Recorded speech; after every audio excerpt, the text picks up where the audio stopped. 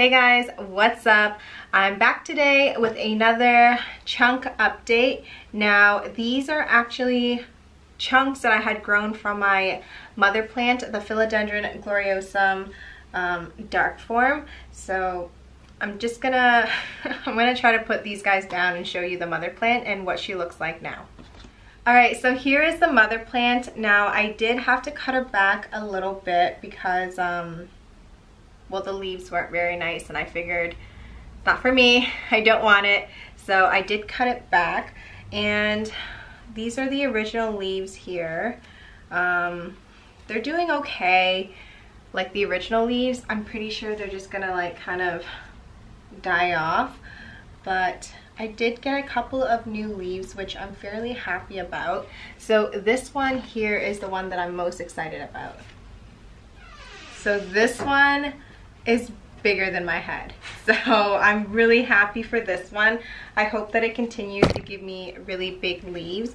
I do have another one that's just trying to come out right now, so I'm happy. I'm really happy that this leaf turned out to be really perfect, because then I don't feel so bad about this leaf that's kind of on its way out, but it's still trying to hold on. But yeah, I think this is the most perfect leaf it's ever given me, and I'm here for it.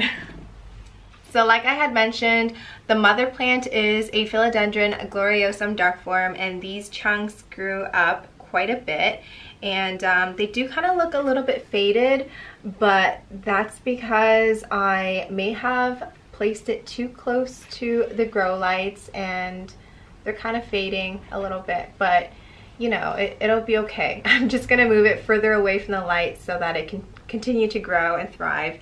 And I did repot these guys because I've noticed that when the new roots were coming in, they were kind of pushing the stump up.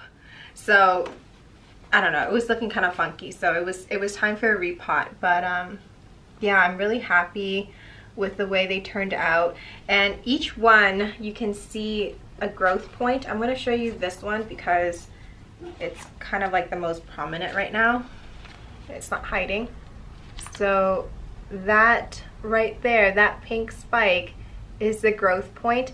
So each one of my my gloriosums are doing very well, and I'm happy, and I hope, like, you know, new owners are going to be happy with these guys too. Now to end this video, I do want to show you two more chunks. Now these are actually anthurium chunks that I had cut at the end of summer, and I don't know, I was just like, these anthuriums are getting very tall, very big, so let's cut them down and propagate. So I want to show you this one first.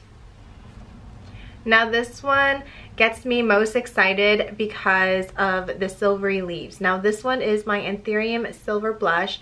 You can just see how silvery it is, and it's so cute. I'm so in love. So this is actually a bottom cutting of my Anthurium Silver Blush, and all I did was took a cutting, shoved it in soil, and then I bagged it, and it's given me this little plant now, and I'm so happy. It's so cute.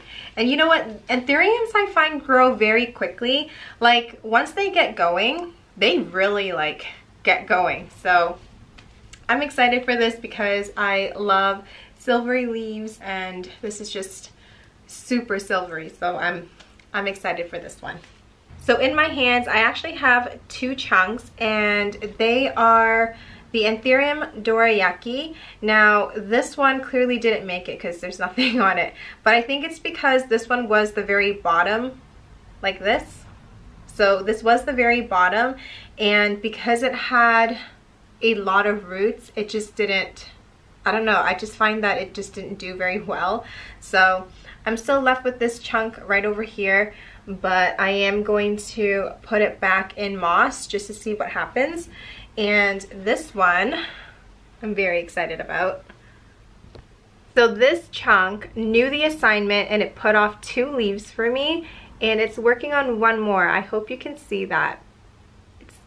It's just coming up. So I'm actually gonna put this guy back in moss, and I think in like a couple of weeks or so, once this new leaf kind of pushes off, I'm going to put it in soil and let it do its thing. But Dorayakis are really cute too because they're like super round and they just look like little bowls. but yeah, so this one I grew in moss, the other one I grew in soil, and quite honestly I think you can do either or. You just need to be mindful and give it 100% humidity and they'll just give you cute little baby leaves. So that's all for today. I hope you guys had a great week and I'll see you guys next time. Bye!